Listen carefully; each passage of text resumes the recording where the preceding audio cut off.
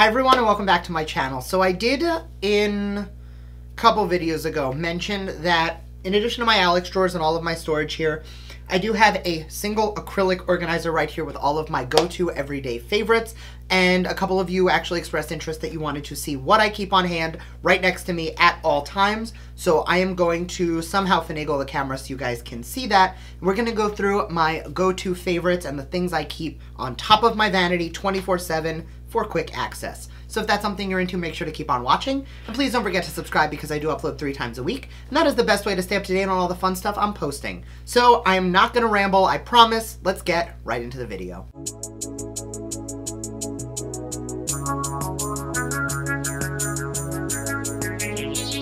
Okay, so first in the top left area, I do have my brow products and my lip liners. Anastasia Brow Wiz in medium brown, Kush Brow Gel from Milk in Dutch, and a clear Anastasia Brow Gel, as well as these 2 Sephora Collection lip liners in the Nudist and Creme de Nude. Then next to that, I have, let me just move that. I have these 3 Makeup Geek liners, a nude, a purple, and a black, just because they are my most go-to products. Then we have the new Milk Makeup Hydro Grip Primer. I am loving it. Great for oil control and hydration, nice and sticky. Then we have some MAC Fix Plus, which I have a baby one here because I really only use it to hydrate my shadows.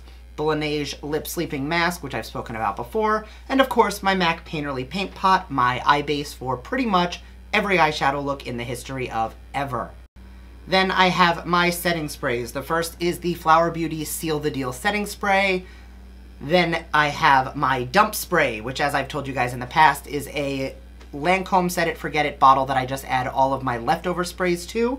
And then the Murad Hydration 3-in-1 Prebiotic Mist. That's going to prep and prime as well as set.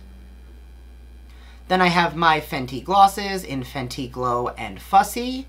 I have my 2 favorite Jeffree Star lipsticks in Mannequin and Unicorn Blood. Then I have my plumping glosses. This one is from Dior on the left and Sephora Collection on the right. Next to that, I do have 2 lipsticks, one of which I was wearing in my boxy video recently. This is Nude Nouveau from Laura Mercier. And next to that, I have the Huda Beauty lipstick, which I have yet to try. It is in the shade Interview. And then I have my 2 favorite Stila glitters in Wanderlust and Diamond Dust. Wanderlust is a pink and gold duochrome, and the silver is Diamond Dust. And then I have these 4 lipsticks, one from Fenty, one from Charlotte Tilbury, one from Grande Cosmetics, and one from YSL, which I do love traveling with mini lipsticks, so I do keep my favorites right here. And then I have my primers, my top 3. The top right corner is the Tatcha Silk Canvas, then I have the Tarte Clean Slate, both are going to be blurring. And then this one right here is from Milk Makeup. It is the Pores Be Gone Matte Primer, which is oil-free and blurring. I do have 2 of these little drawers for foundation. This one is going to be the Beauty Blender Bounce Foundation and the Laura Mercier Flawless Lumiere. Flawless Lumiere, I'm in shade 1C1. And the Beauty Blender Bounce, I am in shade 3.15. Both of these are more of a hydrating natural finish. Then down here I have my L'Oreal Infallible Fresh Wear and my Maybelline Superstay, both of which are very full coverage. And I have my Dior Air Flash, which whenever anything is looking a little too matte and a little too lifeless, I will add a little bit of that on top and make it lifelike.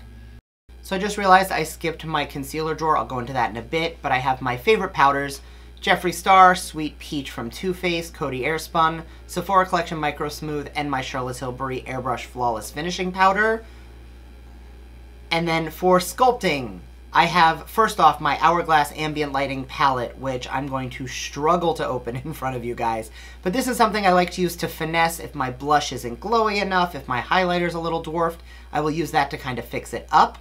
Then I have my Kat Von D Shade and Light, which you've seen me use a million times. I have this mini Point Perk size of the Milk Chocolate Soleil Bronzer, which I love to keep on hand for nose contour. And then I have the 2 bronzers that I've been reaching for a lot lately, my Marc Jacobs, which is an all-time favorite, and the Fenty Beauty, which I'm finding a way to learn to love. While I struggle with the drawer, the 4 concealers in the drawer that I missed were my Tarte Shape Tape, my L'Oreal Infallible, the Fenty, and the e.l.f. Camo, and my Jeffree Star concealer is in there as well. Final drawer down here, I have my Laura Geller Baked Blush in Tropic Hues and my Alamar Cosmetics Blush Trio in the medium tan, both of which came in BoxyCharms and I am in love with. And the third is my blush book from Tarte. 4 shades of blush, a bronzer, and a highlighter. It is a great one and done for really when I want to just finesse my blush tone. Okay, so this is where it lives to the left of my vanity, and all of my excess brushes are right next to my organizer.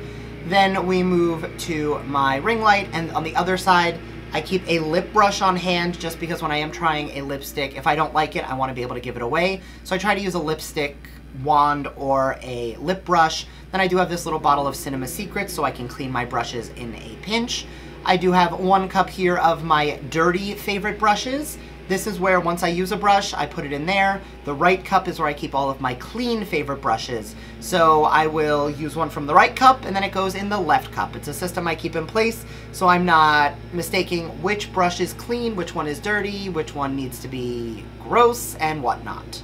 So that is it. Thank you guys so much for watching. I hope you guys found this insightful into what I'm constantly reaching for in my everyday favorites over here, as well as kind of how I organize my vanity setup, just so that I know what's here. I will be doing a little more in-depth review of my entire setup. Not review. It's not a review because it's mine and I like it. It's going to be a little bit more of like an in-depth overview on my full storage collection, everything I have, why I have it where I have it. But this is just a general overview of what the surface of my vanity looks like and why I keep things here. So thank you guys so much for watching, and I will see you guys next time. Bye!